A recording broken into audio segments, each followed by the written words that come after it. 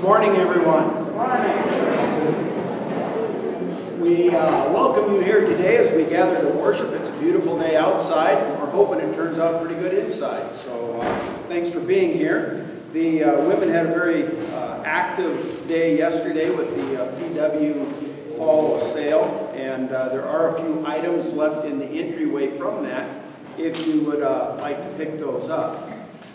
We are meeting for the next couple weeks yet in here instead of the sanctuary, but as I say that, I also want to make you aware, if you're one of the people who has signed up to help us unload the seats when they come, in theory, they're coming on Tuesday. We do have a call list filled out, and you will get a call when we know more, but in theory, they are, some of them, it's supposed to be 2 shipments, some of them are due to be here this Tuesday, and of course we'd appreciate any help available as we unload those. We do have a number of people who are still dealing with some pretty serious health issues, and a couple of those are still COVID related, and we want to keep all such people in our prayers and make time to call or visit as is appropriate with that. One other announcement, we've seen it happen again. There are a number of scams going on. If you live at home and have a telephone, you know that. Your phone rings and people call to scam you. We have had several members of the church where an attempt was made to scam them, saying that it was either me or someone representing me calling on behalf of the church. We don't do that. We do not do that. So if somebody calls with that line of reasoning, we just don't do that. And we have had a couple of cases where someone was trying to convey money to us in response to this scam, but we caught it before it happened because they thought enough to call me directly or call the church and have it confirmed that we're not doing that. So just unless you know the person involved specifically and they can help you to know that it is who indeed they say they are, please do not do that. Law enforcement is aware of this happening around our nation, definitely around our community, but please, if somebody's calling, if you did not originate the call, you don't want to have anything to do with it. So please bear that in mind. Almighty God, every morning we wake up and we are surprised by some new beauty or grace. Some days it's dark rolling storm clouds, some days it's sunshine, some days it's a sky alive with color, some days it's something else. But Lord, in your mercy, you bless us every day. And we come to you today as people filled with gratitude, as we sit in proximity to one another, as we experience what it means to be a community and to care for one another. Fill our hearts with praise. Clear distractions from our minds, and help us for this time to focus on you. We pray it in Christ's name. Amen. Would you please join together with me in the responsive call to worship? It is printed in your bulletins and projected on the screen. Come, all who are anxious and burdened. This is a time to experience good news. This is God's house, and we can meet God here. We are brought together in the family of God. Come with expectancy and anticipation. God is present to greet you and change your life. We are here to remember the ministry of Jesus. We have come to be equipped for our ministry. In our eager waiting, there is fullness of joy. In our preparation for worship, we discover life. Unless God is the shaper of our lives, we live in vain. Unless we view our city as God's home, there is emptiness here. Our opening hymn is on the screens and printed in the bulletins. God is here. Please stand and sing.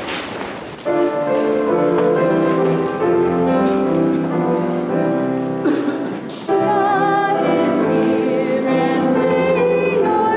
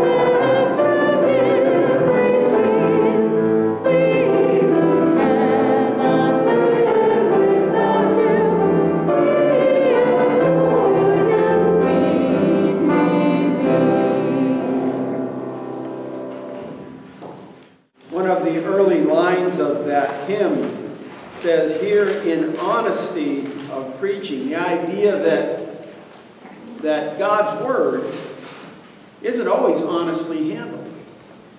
And honesty is an incredibly important part of the faith. No matter what our greatest flaw is, God seems willing to receive us as long as we are honest about who we are. Honest about what we struggle with. Honest about that which most often defeats us. We open our time of worship with a prayer of confession.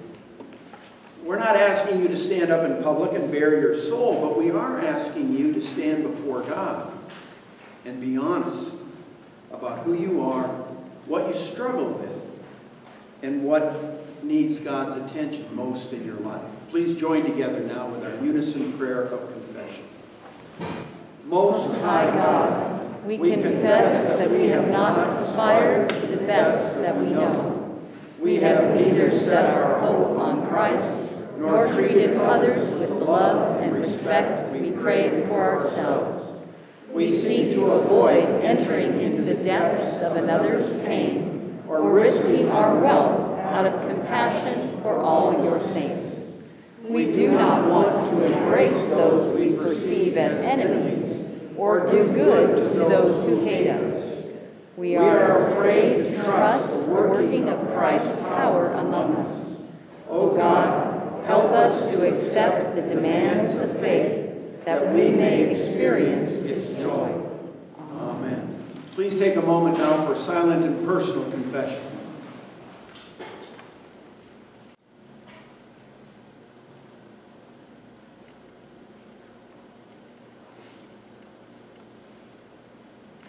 Amen. If you dare to be honest about who you are, if you dare to be honest about your need, there's something you need to know. Before that ever happened, before you or I were born, actually thousands of years ago, God already accomplished your forgiveness. What we do here is really about our capability of accepting what God has already done. Friends, believe the good news of the gospel. In Jesus Christ we are forgiven.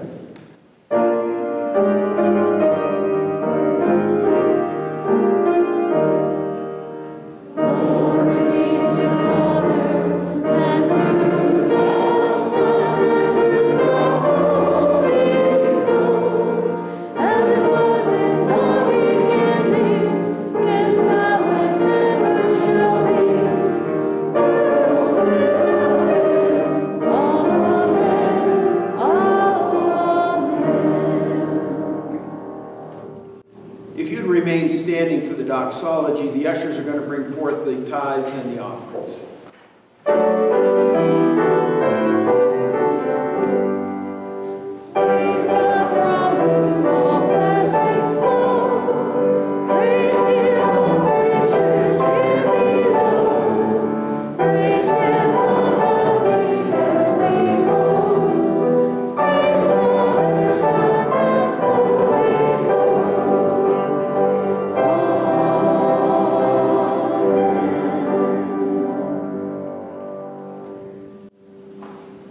Almighty God, this morning's gospel lesson is about a woman who was deeply impoverished, and she gave her last 2 cents in an offering to your temple. And your Son, our Lord, called her blessed. She was willing to commit her life to you, and in her small offering, she exhibited big faith. We pray that our offerings would elicit the same response. We pray that as we seek to give you our tithes and our offerings, as we seek to live each day in response to your laws and commandments, as we seek to honor and love our God with all our heart, soul, mind, and strength, and to love our neighbor as ourselves, as we seek to do that each day. We pray that you would look upon us with your favor, that you would lead us through life's trials, and that you would bless our efforts that others too might know of your richness. We pray it in Christ's name. Amen. What we have here. Are there children here who would mind coming up and giving me a hand?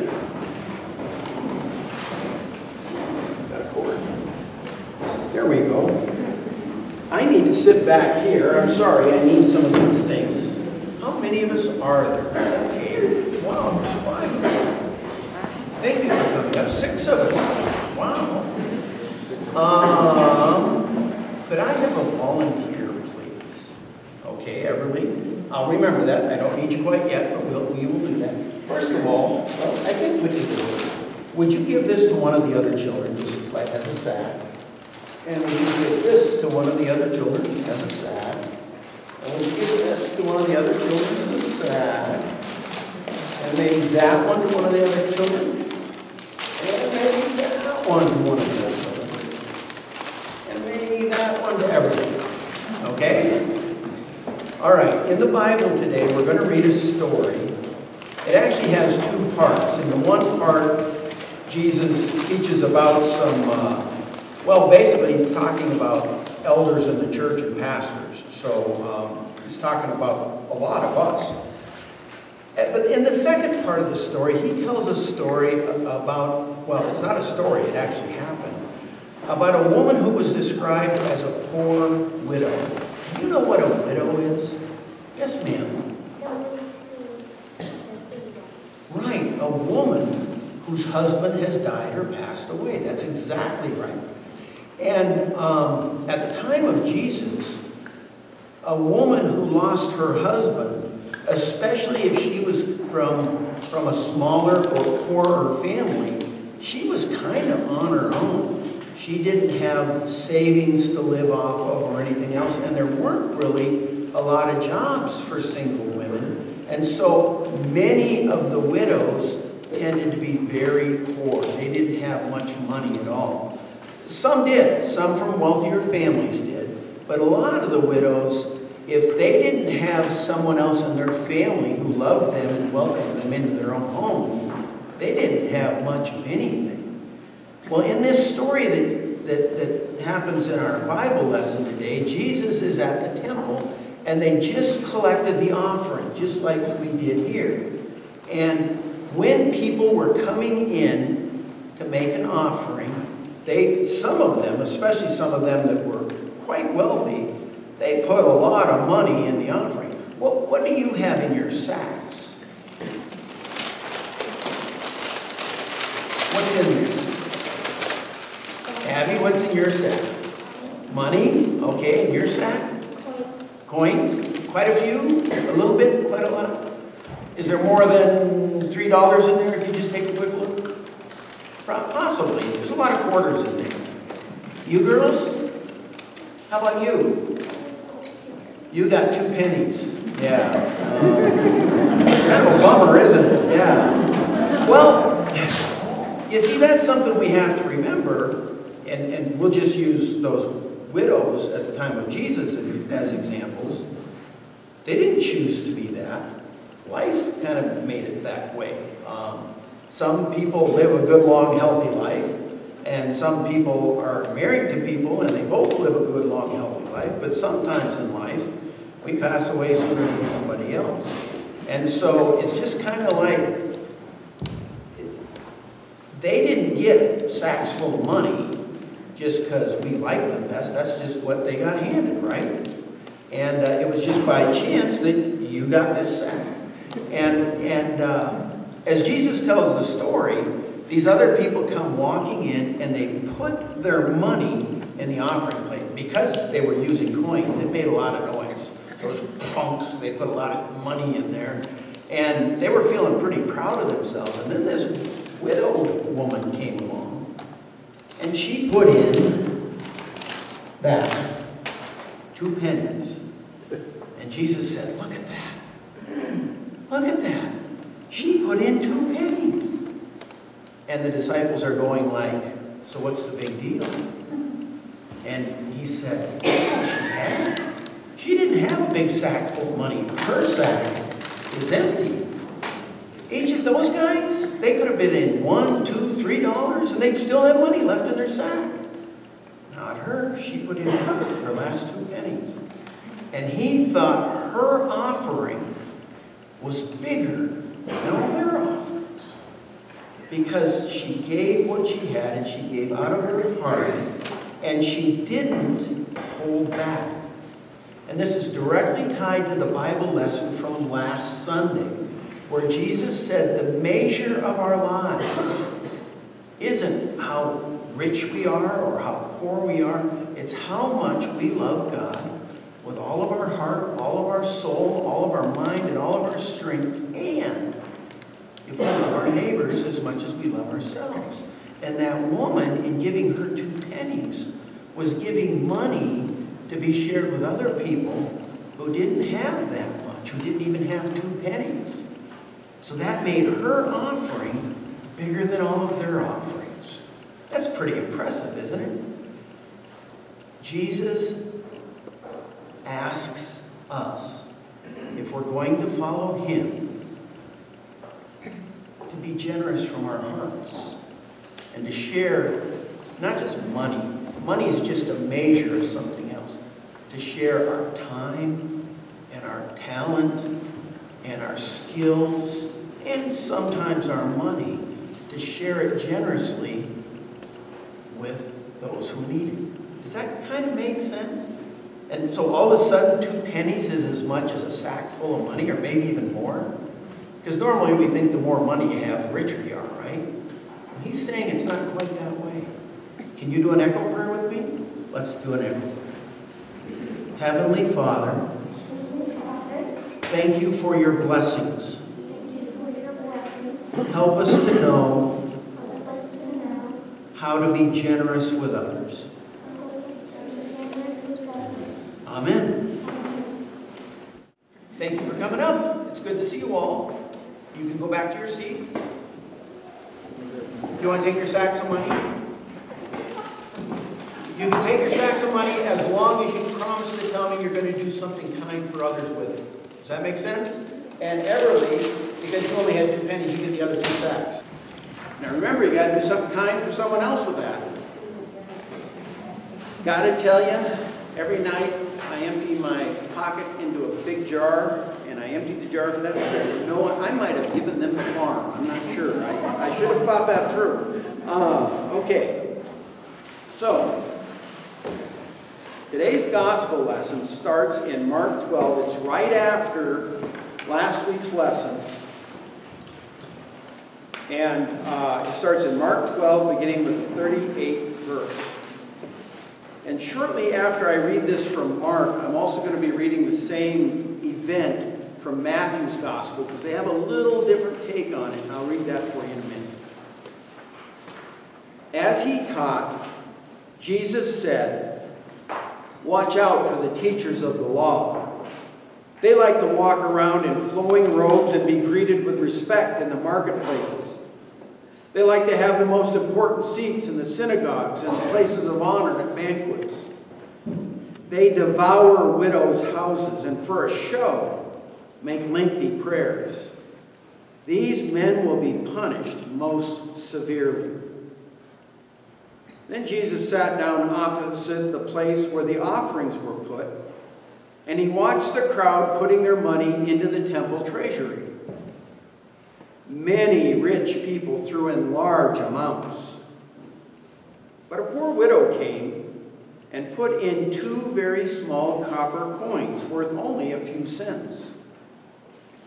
Calling his disciples to him, Jesus said, "Truly I tell you, this poor widow has put more into the treasury than all the others. They all gave out of their wealth, but she, out of her poverty, put in everything, all that she has to live on."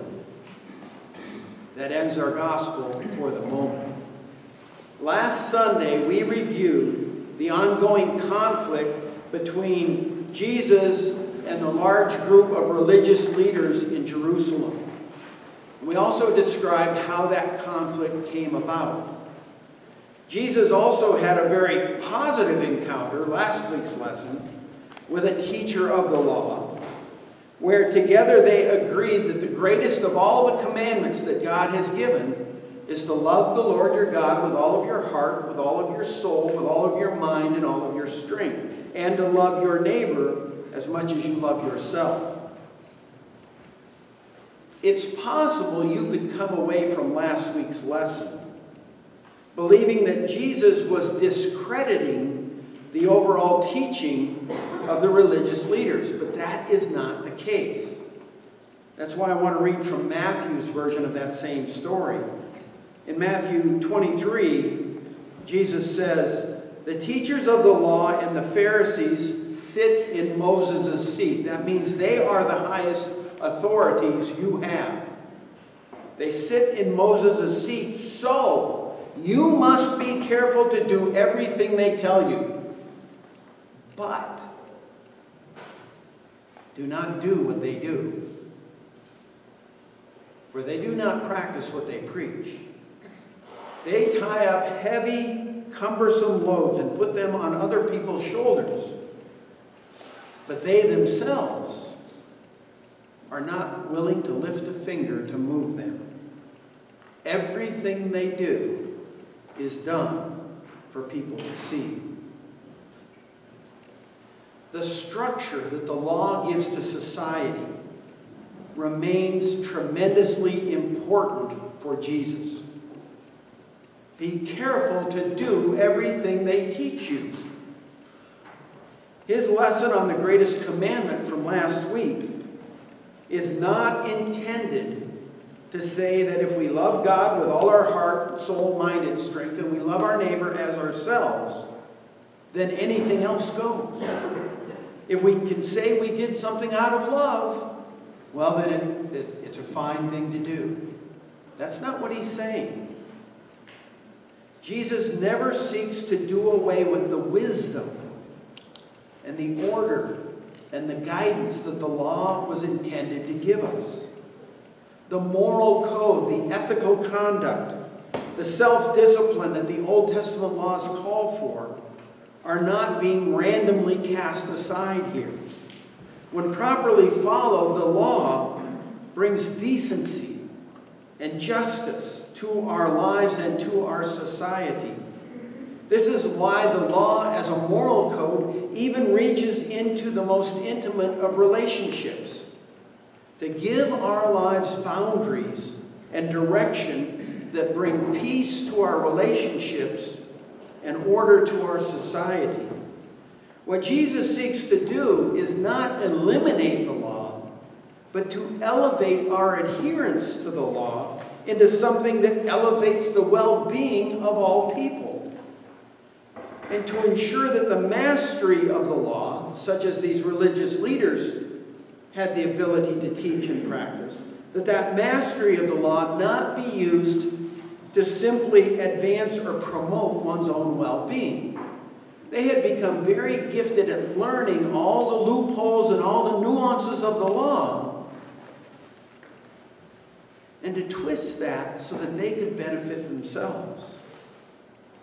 These religious leaders responsible for teaching and upholding the law the most have stooped to using that mastery of the law to take advantage of the very people they were responsible for caring about. The division rampant in our own culture today seems to center around people doing that same thing. Individuals or groups focus solely on their own perspective and either advancing or preserving some self-interest at the exclusion of any sense of greater good or any sense of a God who embodies a greater truth. We too, just like the poor woman in today's lesson, we too live in a world where people in positions of authority twist and skillfully manipulate laws and rules and policies to get the selfish outcomes they want. with no regard to God's greater sense of justice. Loving God with all that we are, loving our neighbor in the same way that we love ourselves, that teaching put Jesus at odds with the leaders of Israel, because that is what they were doing. They were taking advantage of their own abilities to take advantage of other people, using their mastery of the rules and their privileged positions, especially the religious leadership, to advance themselves, to look out for their own self-interest. Jesus looks for a basic integrity between what we espouse and teach and what we do. The reality is, whether it's in his world then or our world now, whether it's in the secular world or in the religious world, the more wealth and privilege and authority under the law that we acquire, the more that we are in a position to work either for the better of others or to abuse that authority and advance ourselves at the expense of others. And we have all seen instances of that abuse of authority firsthand. Pastors and teachers who think the rules don't apply to them or their families. Bad cops. Employers who gladly pay employees as little as possible to increase their own bottom lines. Hospitals and medical institutions that position themselves to profit wildly from the misery of others. Leaders at every level who think that they are above the law and rules don't apply to them. A wealthy or influential few who feel that their privilege should allow them to shape policies to their own greatest benefit. I think of the many times that I've collided with colleagues who see nothing wrong with using their positions of privilege to skew processes to benefit themselves. Every one of us, I am sure, has seen this. If you've been in law enforcement or the clergy or almost any other profession, you cringe every time there's a new report of misconduct by someone in your same field. Because you know that even if you're striving your level best to honor God with how you live, the shame of someone else in your profession violating that code spills over onto you, and you hate that. In particular, Jesus teaches that the law must be used on behalf of those left most vulnerable by life. The law must be used most of all for the benefit of widows and orphans and vulnerable children and the impoverished and the simple-minded. Despite the church's many flaws, and the church has many flaws, but despite those flaws, followers of Jesus from every tradition throughout history have been involved in working for the welfare of groups in need. That's why hospitals and colleges and retirement homes and orphanages are so often founded and operated by Christian groups. Even locally, it's hard to be a long-term participant in this congregation or most any other congregation and not have given some support to water projects or food for kids or deacon holiday meals or scholarships or COVID-19 relief or rent assistance and utility assistance. The religious powers that Jesus confronts have lost sight of that obligation to use their power and influence for the well-being of those most in need. In their efforts to feed their own vanity and acquire more power for themselves, they have ceased to even consider what it is God wants from them. What separates the temple authorities from the impoverished widow is the condition of their hearts. Clearly, even with her low social status and limited resources, she is much closer to loving God with her heart, soul, her mind, and strength, and much closer to loving her neighbor as herself. Much closer to these things than the assorted religious leaders butting heads with Jesus, because she is giving from the depth of who she is. So many of the wealthy of Jesus' day, and so many of the ultra-wealthy of our own day, and unfortunately sometimes we ourselves, I mean, it's a two-edged sword, but so often we give so much out of our own abundance, but we hold more back to make ease in our own lives. And especially as wealth grows larger and larger in the hands of a few, so many of those wealthy do charity only to buy name recognition and public approval for their endeavors, and oftentimes to deflect attention from the more unsavory or unscrupulous behavior that they used to acquire their wealth in the first place. More than one influential foundation was built on the manipulative, guilty, and fearful conscience of a robber baron. This woman's 2 cents, according to Jesus, are worth far more than the millions of the wealthy big-name donors of either her day or our day. Because other than the mercy of God, she has no safety net. She trusts in that mercy more than she trusts in her own resources, because she's had to trust in God's mercy for a very long time. And those who are giving out of their abundance, they still don't even know what that feels like. This story is built around money, yet it's not about money. Money is simply used here as a measure of a person's heart and a person's values and a person's faith. Unlike the religious professionals, she clearly has more faith in God's kingdom than she has in what she can accumulate in this life. She derives her identity more by this opportunity for generosity than through her own personal financial situation.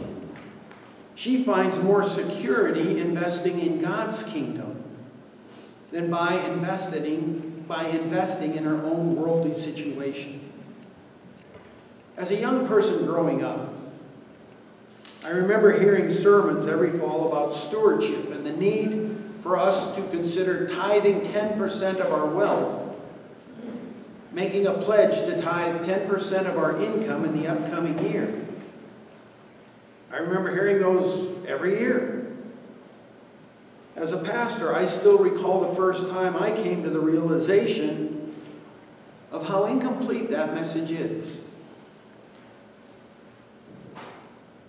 God doesn't want 10% of your income. God wants all of you. He wants each day. He wants your work. He wants your skills. He wants your relationships and your family and your energy. He wants all of you. Far more than our money, God wants our children and our grandchildren. As the ordination vows say it, God wants our energy, intelligence, imagination, and love. Yes, a pledge to tithe a portion of your income for next year is a huge help to the church stewardship committee as they try to plan and make a budget. But it certainly isn't the extent of what God wants from us. He wants us to live lives in tune with His values. And He wants us to be courageous enough to practice His values in a world that doesn't respect His values very much at all. He doesn't see that very much in the religious leaders of His day. But He does find it in this impoverished woman whose small gift of money represents a life lived in full response to his goodness. And I think that's what he wants from us. Not necessarily our last 2 cents, but lives oriented to him and his ways and his values. And you know as well as I do, that is as countercultural as it gets. Let us pray. Almighty God, we look around this room and we are surrounded by blessings. I find it amazing that we don't have our normal place of worship, and yet we have a room that still holds us and we can worship in it. We have more than 2 times the space we need. That's your richness at work. We look around this space and we see people who care about us, who would do things to help us at a time of need without even us asking a word. That's your abundance at work.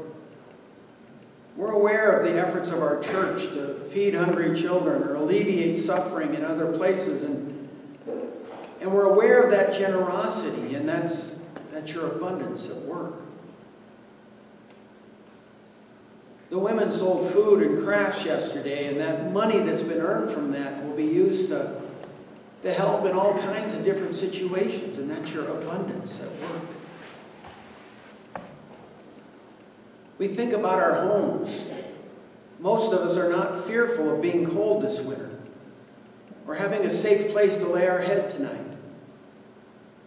Or having relationships where there's someone there that we can count on. And of course, our physical wealth is amazing. You've gifted most of us with skills and abilities that have allowed us to live comfortably, even long into our retirement. Your abundance is amazing. That doesn't even touch upon the natural beauty of this fall, or the moisture we'll get when the snow comes, or all of the other amazing things that go on in our natural world every day, every moment, and we aren't even there to see it. It's that amazing.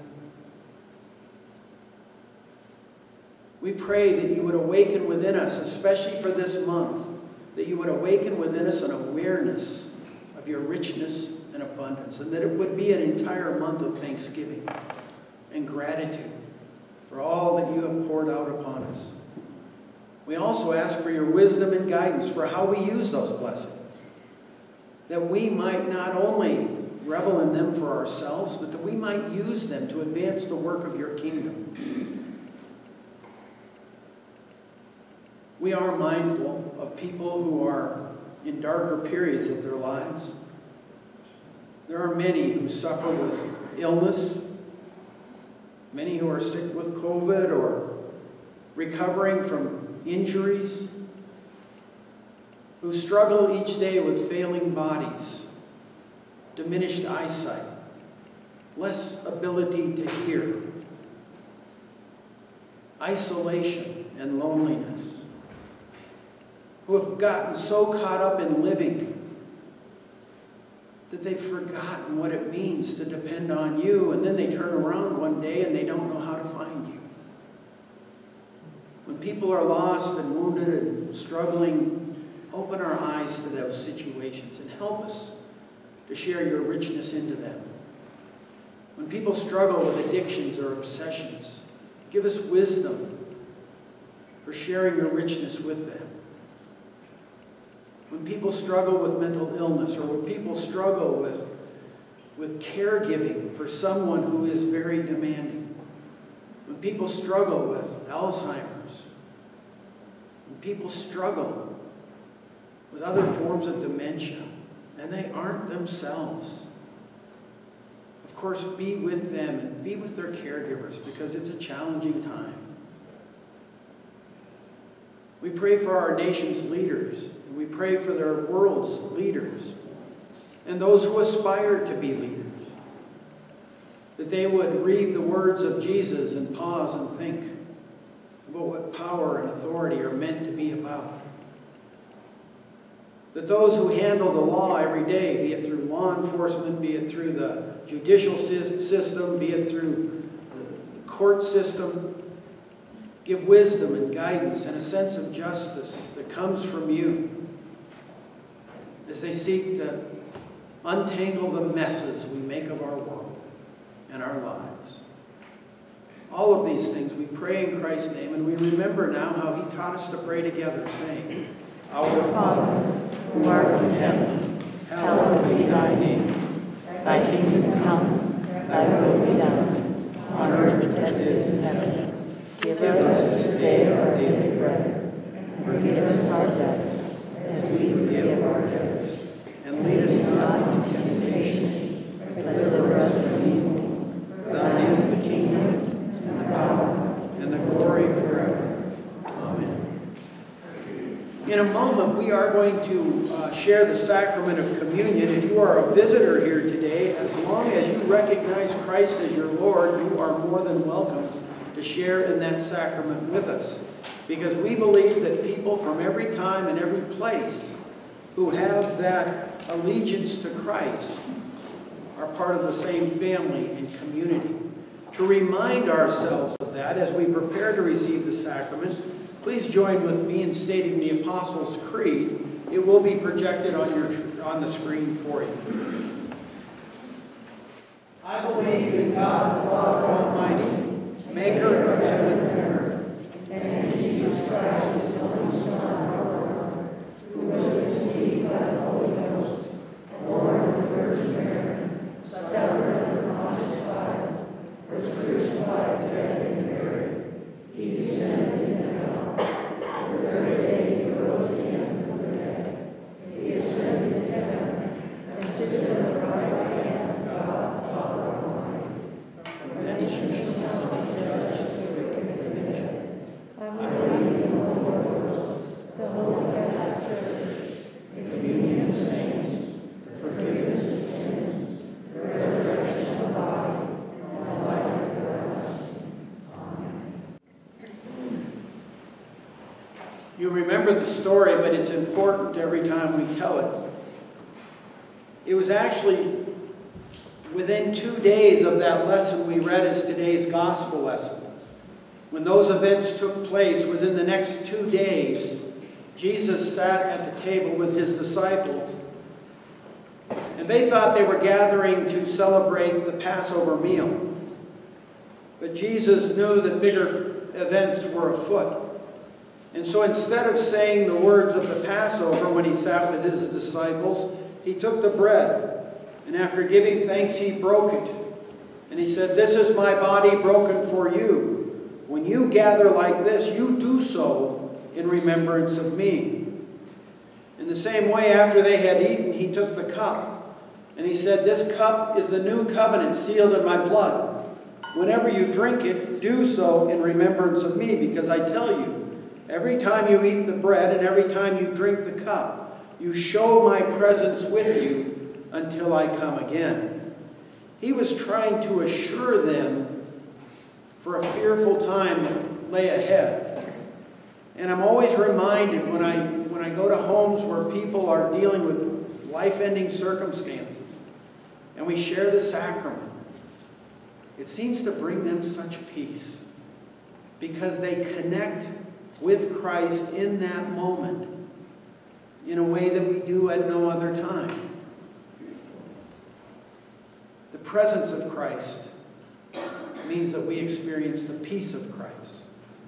We are still using the disposable cups and breads. If you would turn that with the juice side down and the bread side up, if you would remove the wafer or the foil covering, take that piece of bread in your hand. Jesus said, "This is my body broken for you. As you eat it, do so in remembrance of me." Please eat the wafer at this time.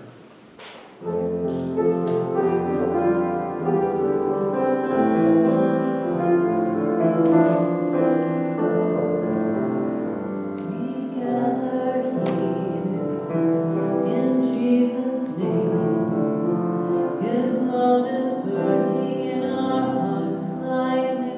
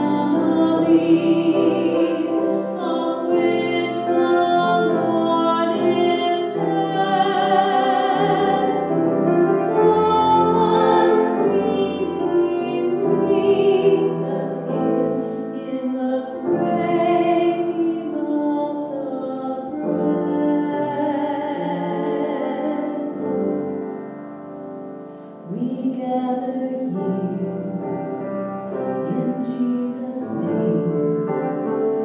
His love is burning in our hearts like living flame. For through His loving Son, the Father makes us one. Come take the bread, come drink the wine, come share the Lord. Come take bread, come drink the wine,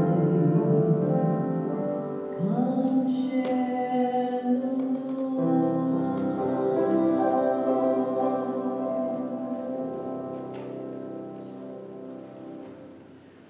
If you would please take your cups and turn them juice side up. Again, peel off the foil top. The blood of Christ has become for us the cup of salvation. Drink you all of it.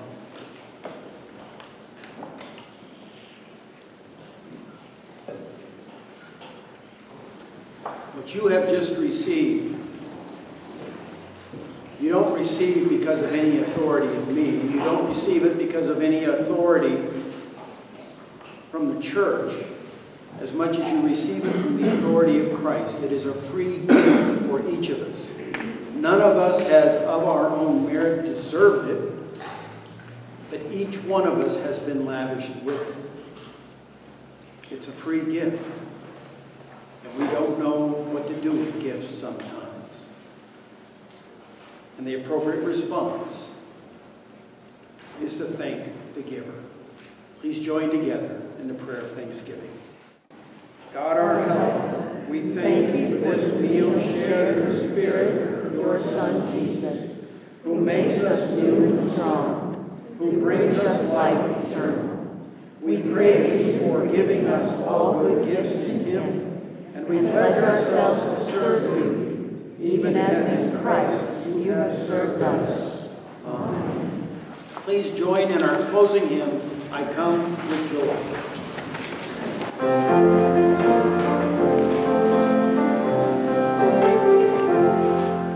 I come with joy to meet my Lord, forgiven, loved, and free.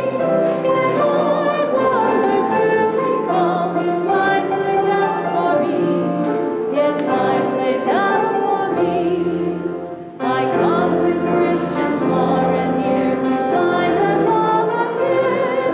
The good community of love in Christ's communion bread. In Christ's communion bread. As Christ breaks bread and bids us sharing proud division ends, the love that made us makes us one, and strangers now are friends, and strangers now are friends. And thus with joy we meet our Lord, His presence always near. He's in such friendship better known, we see and praise Him here. We see and praise Him here. Together and together round we'll go our different ways, and as His people in the world we'll live and speak His praise. We'll live and speak His praise. I'm sure it's no surprise to you, but the word communion has the same root word as the word community. The idea is that as people gather together and experience community in our Lord, as they receive the elements, they experience communion, not just with our Lord, but with believers from every time and place. You know, I've never been one to be in cities very much. I always thought they were kind of crowded. But as I talk to people who spend the entirety of their lives there, I'm reminded time and time again of how easy it is to be all alone in the city, surrounded by even more people. It isn't the proximity of people that makes us either experience community or lack of community. It's connection. It's connection and community. It's caring for one another. It is an awareness of the joys and struggles of one another. It is as we support one another in difficult times, as we see that person who's a caregiver and we encourage them and support them because their task is very difficult. It's knowing that if we see someone along the road struggling, we're not afraid to stop and lend a hand. It's being unafraid to use what we have been gifted with on the behalf not just of ourselves, but of others. That's communion, and that's community. That's also hard to do sometimes, because we live in a broken and a fearful world. But if we hope to do that as we leave this place, we must take the resources of the faith with us. We must take with us the love of God, because frankly, our own love usually isn't enough to do it. We must take with us the grace that we experience most clearly in the person of Jesus Christ. We must take with us the hope and the joy and the fellowship and the encouragement and the actual support of our fellow believers that we find most of all coming through the Holy Spirit. If we know these gifts for ourselves, if we experience them in our own lives here and when we are alone, we also have the resources we need then to encounter other people and share with them as generously as God has shared with us. Go in peace.